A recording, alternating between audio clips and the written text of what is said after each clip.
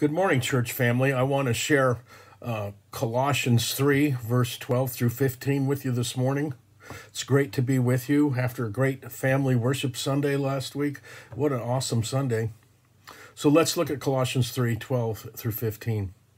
It says this, "Therefore, as God's chosen people, holy and dearly loved, clothe yourselves with compassion, kindness, humility, gentleness, and patience.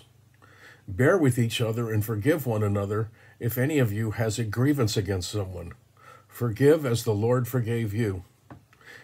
And over all these virtues put on love, which binds them all together in perfect unity. Let the peace of Christ rule in your hearts, since as members of one body you were called to peace.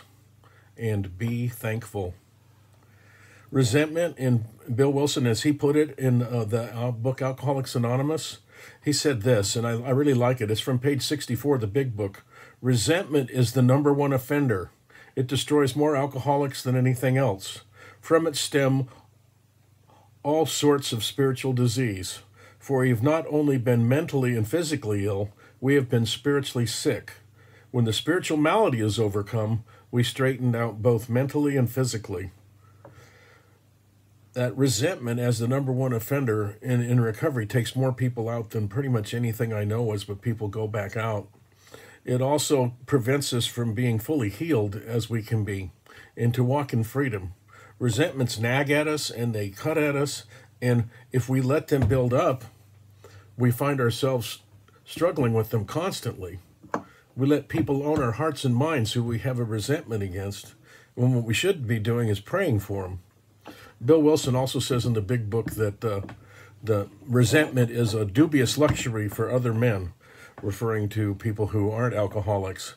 But I think it's a dubious luxury for all of us, because as we let resentments rule the day in our lives, we can't walk at peace.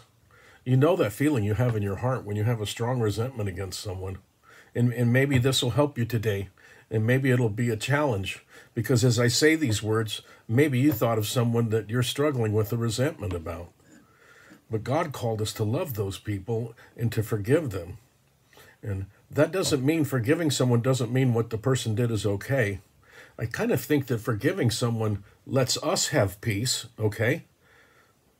And it lets us say to God, "You handle this, I can't. You're the judge, not me. You're the Lord, and your will be done, not mine." As I move forward in my walk with God, every time I have to be careful of resentments. They can eat at me and cause nothing but trouble. Each of us has our own challenges along these lines, but usually it's just a part of our sin nature that we get offended over things that we often shouldn't.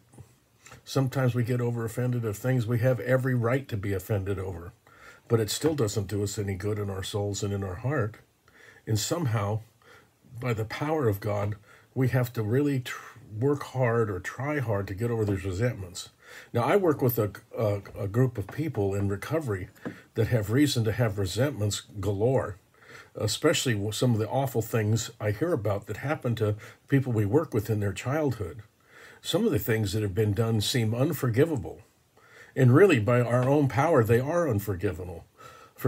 But by the power of God and the changing of our heart, we can learn to forgive.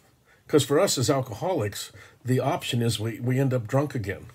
When we have pain and we have resentment and we have anger, we know how to make it go away really easy.